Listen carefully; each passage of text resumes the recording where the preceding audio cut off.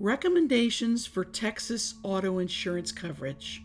There are certain requirements as to how much automobile insurance coverage a driver needs to carry in the state of Texas. Texas only requires motorists to carry a 30/60 bodily injury liability auto policy.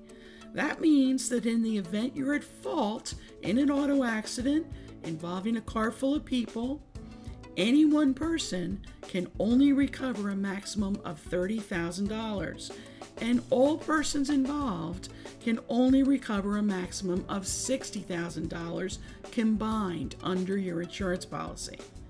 When you think about the medical bills, the emergency room bills, the doctor bills and specialists, as well as lost wages, it adds up very quickly. Your insurance policy is a group of various parts that cover you in different ways. We recommend that you begin by increasing your liability coverage to the maximum amount available.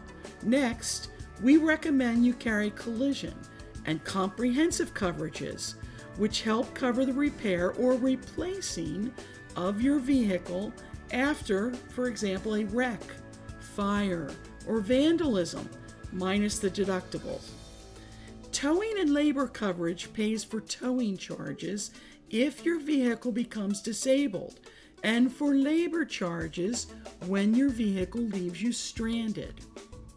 Rental coverage provides a daily allowance for a rental vehicle. Finally, the following two coverages are considered absolute must-haves. Those are uninsured, underinsured coverage, and personal injury protection benefits.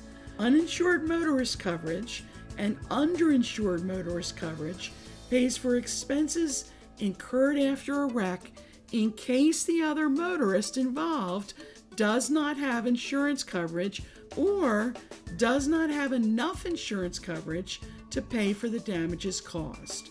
Personal injury protection coverage pays for medical and funeral costs and up to 80% of lost wages.